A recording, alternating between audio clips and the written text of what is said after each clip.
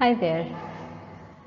In the last video, we had gone through the different works by Tayeb Salih. We had actually mentioned the works, and we had kind of given a background reading on Salih in general. So in this particular presentation, we'll be moving on to Seasons of Migration to the North, that one particular novella which we'll be concentrating upon.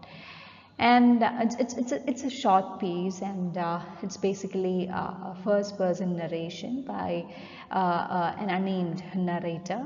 And the piece can be considered as a very good example for post-colonial fiction, wherein the protagonist is a kind of representative of that section of the once upon a time colonized nation, trying to come into terms with the binaries of tradition and modernity. And in the end, you find the narrator wading himself in the river Nile and crying out, "Help, help," in one way or the other, pointing out the fate of the colonized in a post-colonial era. So without any further introduction, we'll just move into a very short analysis of the major ideas or the key points of this particular novella. Now, this is just a reading, a general reading. These are actually certain ideas which I got after a general reading of the novel. So I won't say that this is a very concise or a total summary or an analysis of the season of migration to the north, but these are certain things which came into my mind when I went through the plot. Now, one of the elements which is being dealt by Tayeb Salih is the anxiety of the natives. At the very onset of the story, you would find the narrator coming back to his homeland after 7 years of pursuing his higher studies in the UK. And as soon as he steps back home, people back in his homeland assault him with questions regarding the customs, culture and tradition of Europeans, and they are quite surprised when he tells them that Europeans were like them with very minor differences, that they raise their children well, that they also are people who respect culture, etc. So that is something which the natives kind of taken with surprise. Now, the anxiety of the cultural anxiety of the native is expressed by Bint Majzoub, one of the characters in the novella. She says, "We were afraid that you would bring back with you an uncircumcised infidel for a wife." Now, this particular anxiety with regard to all who go abroad for studies is clearly reflected in studies from a very much traditional patriarchal kind of a society, something which is reflected in her statement. And again, you can also find the anxiety of the people with regard to an alien presence among them, and that is in the character of Mustafa Saeed. Mustafa Saeed is not a local villager. He's actually someone who had come from Khartoum, and he was a very silent person. He was deeply respected by the villagers, but at the same time he always maintained a critical distance with them. And this particular anxiety of a stranger is reflected in many of these statements and many of the comments which are passed by people, and the narrator himself starts getting so much inquisitive about this man who possesses a dignity or a style which is quite different from the loud, noisy kind of style which is followed by his own people. Now, another element which we can note in this particular novella is the element of nostalgia. Now, the British educated narrator, he reminisces his past. He used to do it even when he was abroad, and then after coming home, he feels like a palm tree, a being with background, with roots, with a purpose. Now, he is actually kind of so much excited that he's back home and that he can feel that he has got his roots intact, and that is actually a feeling which maybe he did not have when he was abroad for 7 years. You know, he was pursuing his studies on some unknown poet, on one of those unknown poets. That's, I mean, it's a statement which is closer to that, which has been used in the novella. So again, you can find this nostalgia creeping in a very peculiar manner in the diaries of Mustafa, and also the infrastructure which he inhabited when he was abroad, and also when he was in the village. When he was abroad, he used to bring women to his room, which was scented with smells of Arabia, with Eastern smells, perfumes and incense. I mean, whatever that you can smell, or whatever that you consider to be exotic was there in his room. But as the narrator opens the locked room of Mustafa, because the key was actually something which Mustafa had given to the narrator was considered as a very close friend of Mustafa before Mustafa disappears or dies. That is something which is left vague over there. Anyway, it's believed that he died in the waters of the Nile. Anyway, the key to his room is actually left with the narrator, and it's only the narrator who had the opportunity to enter the room. And when he enters the room, he finds a fireplace just like in the European model. He finds photos of women Mustafa had relationships with. He finds quite a different European setup when he enters the room. So this particular nostalgia for the homeland when he was abroad, and the nostalgia for the Europe when he comes back home. So this binary is something which is well reflected in the as the narrator reads the diaries of Mustafa, and also the infrastructure of the rooms which he inhabited. Now, another feature or another point to be noted is the way in which language has been used in novel, especially English language. English language kind of serves as a bridge to the past of Mustafa Said. Now, Mustafa Said was considered as a man who came from another place, another city, but there was more to the man, and that there was more to him was discovered by the narrator when Mustafa, in a drunken state, after boozing off, he recites a poem in very perfect English, and his fluency in English is actually something which later, when he reveals his past to the narrator, we come to recognize that that is something which even surprised Europeans, because he had actually mastered the foreign tongues so well that it was a surprise even to the Europeans to whom he or with whom he had conversations. So language, especially the colonizer's tongue here, acts as a kind of a roadway to the past of Mustafa, to a past which he does not really want to talk about, to a violent past which he really doesn't want to talk about. Now, another interesting fact which we find in this novella is the way in which there are references where, as usual, a nation is compared to a woman, because this is largely done by Mustafa. And he says these are three statements which are taken at random from the novella. He talks about Cairo, and that is his first, outside his own homeland experience when he was around 13 or 14 years old.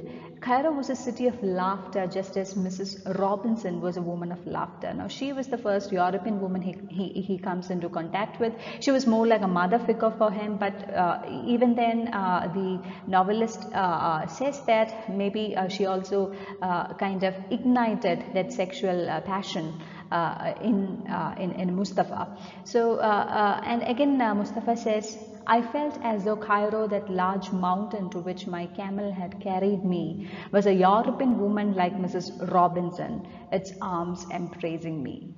Again, in another part, he says, in my mind, her eyes were the color of Cairo, grey-green. So he kind of associates or through Mustafa, the novelist tries to associate that particular notion or idea of nation being pictured as a woman. And here the colonized is picturing European women. Later when we read the novel later, you would find how he considers his sexual passion or his amorous adventures as a kind of a necessity to conquer over a woman, conquer over a culture, conquer a particular person as if he's conquering a nation. So that is something which is again reflected in Tayeb Salih's novella. Now there is an interesting thing which is to be noted in the novel, because the narrator kind of acts as a foil to Mustafa. Mustafa Said represents that particular section of the humble rural Sudanese who gets educated abroad and who also works abroad, and then later abuses the colonial system and in turn is abused by the system. So he's actually somebody who gets disillusioned so fast even before he returns back home. Now the narrator is also educated abroad, and then what happens with the narrator is he's kind of a representative of the new Sudanic youngsters or the new Sudan, because he becomes part of that particular system as an official in the Department of Education, and then later he cannot answer the very many questions which the natives ask him, because they ask him, see, you have been holding conferences about giving us education, basic education to our children, but that doesn't happen here. Conferences are going on in ACU rooms, seminars are happening in ACU rooms. You say that such and such people from such and such countries had visited you, you did an international seminar on it, but that doesn't really reflect in our rural spaces. We don't have schools, we don't have facilities which you promised us. So the narrator finds it quite difficult to answer such questions which are asked to him by his own people. And at the end of the novel, as I said in the very beginning of this presentation, he's kind of disillusioned. He's a helpless person who helpless post-colonial modern Sudanese who tries to call for help from somewhere by immersing himself in the river Nile. So his education seems to be some kind of an empty illusion without any much effect on the needs, or without catering to the needs of the people. So that is something with regard to the binary between Mustafa and the narrator. Now, sex is one particular dominant theme which you can find throughout. Now, this might be one of, because the novel is basically not only about the inability of the characters of the story to bridge tradition and modernity, but it is also about gender and also the racial hierarchies which is reflected in the society. So you find Mustafa Said who kind of his hypersexual relationships kind of reflect the way in which he exploits and manipulates certain Eurocentric ideas. Like he plays with the racial stereotypical idea of Europe or of Europeans about the East. And he uses that particular idea so as to lure women. He has simultaneous relationship with 4 women, and he marries one European woman who he murders in the end. So that is something which is possible because he kind of manipulates the very idea with which how the colonizer sees the colonized. And his diary kind of reveals that he murders his wife Jean Marie, not because he did not love her. He really wanted her, but she often refused him, and she knew that she was kind of punishing him, and she was actually she can be considered as a representation of that particular European section of the society which knows how to kind of punish the East, the East, which was in turn trying to punish the European ideas regarding the East. So this particular phenomena is something which is well explained in the character of Mustafa Said. Now comes Wad Rais. Wad Rais is basically a native of the village itself, and he is the mouthpiece of obscenity. You find several lewd remarks which runs onto pages altogether in the book from Wad Rais. He's in his 70s and he's always on the lookout for women. He had married and divorced many times, and he was also proud of his amorous adventures, and he used to talk about it as if he was the conqueror. And he forcefully marries Mustafa's widow against her wishes, and she refuses to consummate the marriage, and then in the end he sexually assaults her, and then she murders him. So this and kills herself. So this is a tragic. So Wad Rais can be considered as a representative of the native or the tragic end of a native who has this, sexual passion, or also the representative of a patriarchal tradition which kind of considers women to be just bodies alone, and women to be available to him just because he pleases, or he thinks that he can please a woman, that he's handsome, and that he's somebody who nobody can ever refuse. The only person who critically, who's critical of him, at least in a conversation, is Bint Majzoob. Now she is one of the daughters of a sultan, and she too is in her 70s, but she was well built and she was still beautiful. So she talks openly about which of her 8 husbands was that she liked to have sex with, or the sexiest of the 8 husbands that she had had. Now she sits with men and is critical of the licentiousness of Wad Rais. She uses such statements which really hit a nail on his head. And her unlicensed tongue is also something which led to the divorce of one of her own daughters. So these are all characters which people, the novel which talks largely about sex and sexuality. So to sum up, in general, the season of migration to the north depicts the violent history of colonialism, which kind of shapes the reality of our Arab and African societies today. And the novel, this particular violence is actually something which is not simply the colonial violence alone, but it is also something which has got its roots in the gender binaries and also the racial hierarchies in the novel. And this is something which leads to a violent death of 2 characters in a village which had not heard about such suicide murder stories before. Now maybe the novel kind of ends with a note that synthesis of traditional culture and modern ideas cannot bear fruit as long as we live in the shadows of patriarchal and colonial hegemonies. So this particular novella is actually something which can be considered to a certain extent to be one of those Wad Hamid cycle stories which leaves the readers disillusioned about the prospects of building bridges across. So thank you.